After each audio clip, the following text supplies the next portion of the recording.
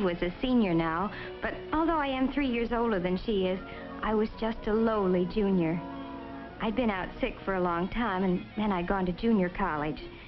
This real campus seemed wonderful to me, and it was such fun being with Eve again. Naturally, she had to show me around and try to bring me up to date.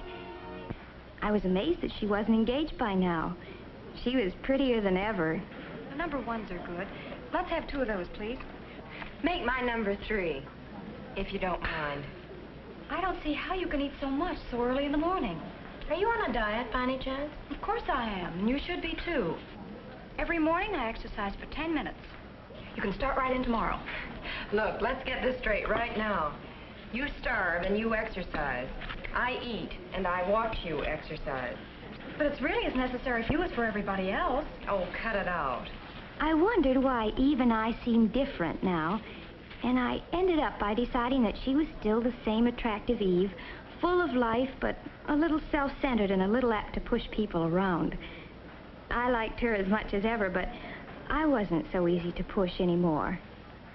I didn't feel I needed her advice. Still, I didn't really resent it. Maybe it was that course in family relations last spring. I learned that it's a good idea to try to change yourself first if there has to be a change. Changing somebody else is practically impossible.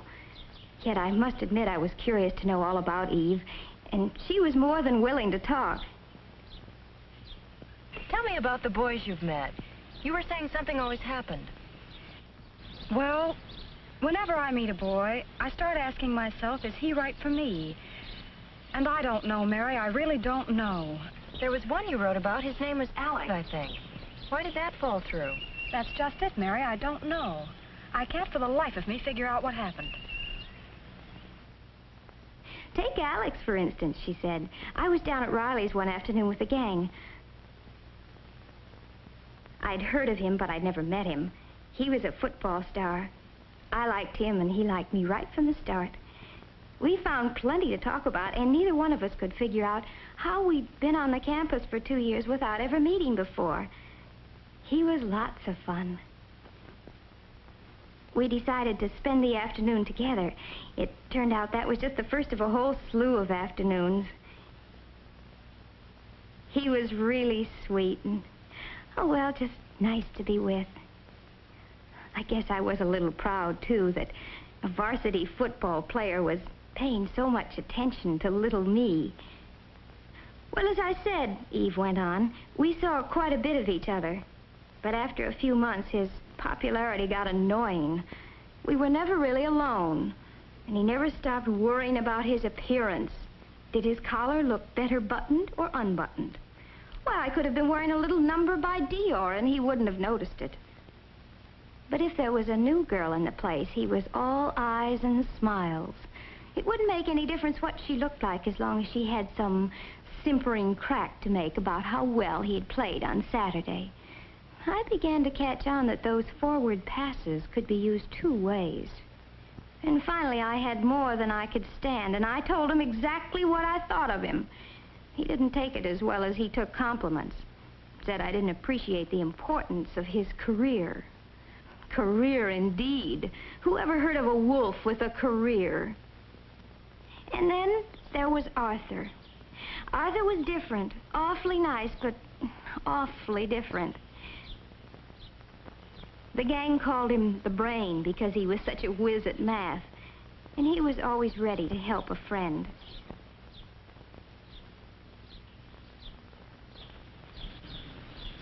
You're different from other girls. That's what you think. You're smarter. You're almost like a man. Oh, no, I'm very much the woman. I don't think of you that way at all. I don't get you at all. I know. You think math is exciting, but you really ought to get yourself straightened out. You'd be surprised how many things are just as exciting as math. Now, really, you don't think there's anything wrong with me? Oh, forget it. I've got to go now. We'll talk about it some other time. But there never was another time, said Eve. I was just another problem to him.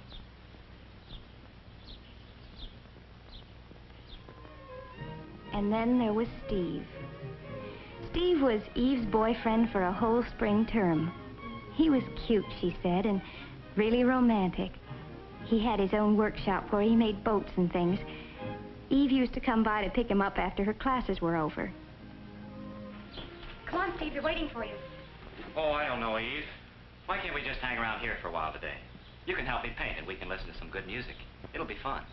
Is that your idea of fun? I want to be with people. Oh, What's wrong with that, Steve? nothing. Oh, come on, you'll have a good time. Hurry up and get on your shorts. He never wanted to leave that old carpenter's shop. I tried to get him out once in a while, really I did. You know, Eve, you can't make a man over like you do a room. But, Mary, don't you see what Steve needs? Is not you, but somebody else. You know what? I bet you'd like him. Say, that's a terrific idea. Come on, we'll go over there right now. Right now? Sure. I thought it might be good to see some of these boys for myself.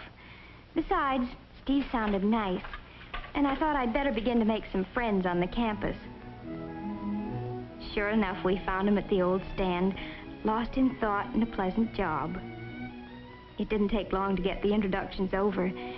Steve asked us in.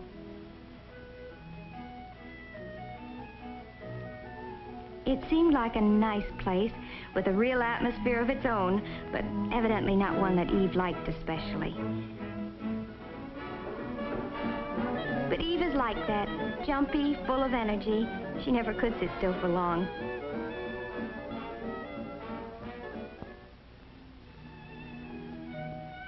I'm different. Like Steve, I find it relaxing to keep away from groups sometimes and work out my troubles with my hands. Steve and I got along well together, though I could see he wondered how a friend of Eve's could be like me. He'd been thinking there was something wrong with him because he couldn't dance to Eve's fidgety tune. As a matter of fact, Steve was not the boy for me either, even though I liked him a lot. It would be too much like spending time with a twin brother. We're too much alike. I told all this to Eve the next day when we had a riding date. It was Saturday and the classes were over at noon. Now you see what I mean, Mary? All these boys are nice in their own way. They all have something I like, but it's only one side of their character. But the something Eve liked about a boy can't be separated from the rest of his personality. I couldn't make her understand that, but I did stick my neck out a little way. I think it would do you a lot of good to meet someone you can't push around. You mean someone who pushes me around? No, I don't. I mean someone who's not afraid of you.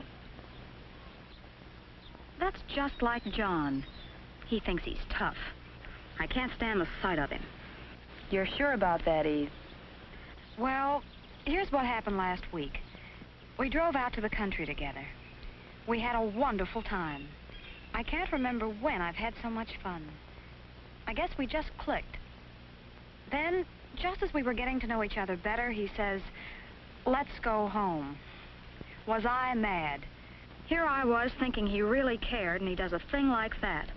But why did he do it? Oh, well, you see, it wasn't his car. He promised his friend he'd be back with it before 6. Now, look, Eve, you can stay if you want to. I'm not going to keep George waiting. So George is more important to you than I am, is that it? That's not the point. George can do without the car for once. If you really cared about me, you'd stay, George or no George.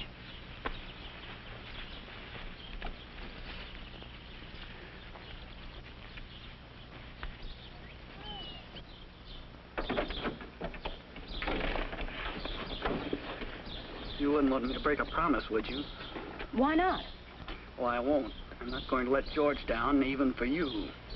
You'll start sprouting wings if you don't watch out. Move over, boss. You're so inconsiderate. Look who's talking. Why, someone ought to take you across his knee and give you a good spanking. Might make you more human.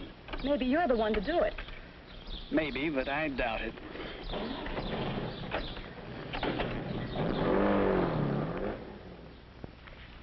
He sounds like the best of all. Are you serious? Why? You know you were wrong. How do you make that out? Well, just think about it for a second. What were you asking him to do? Prove that he liked me? What's wrong with that? That would never satisfy you. Why not? Well, that's not what you really wanted. Well, what was it then? You wanted him to do what you told him to do. That's what you always want, Eve. That's terrible. I thought I'd gone too far, but now that she knew what she was doing, she could decide for herself if she wanted to change. That's always the hard thing to learn, that if any change is possible, it must be change in yourself. You have to take other people as they come, or else leave them alone. I started thinking about Eve's boys. They had the same problem. Steve liked Eve, and he liked his hobby, too. But he couldn't have both. It would be easier to find a girl who liked staying at home. While Arthur probably needs some help in order to change. Alex had already solved his problem. A girl who isn't always competing with him for first place. She's not as attractive as Eve, but she thinks it's wonderful that he's so wonderful. She's right for him. And John? Well, boy meets girl, boy loses girl. Maybe boy knows what he wants and on what terms. This girl doesn't know yet, but she's doing her best to find out. Every little experience, even the unpleasant ones, helps me know a little more about myself. And that's the first step. There are some things about me that I can't change. And those are the things that some man will have to live with for the rest of his life. So I'll pick him with those things in mind. I hope he'll do the same for me. We'll have to stay friends for a long, long time.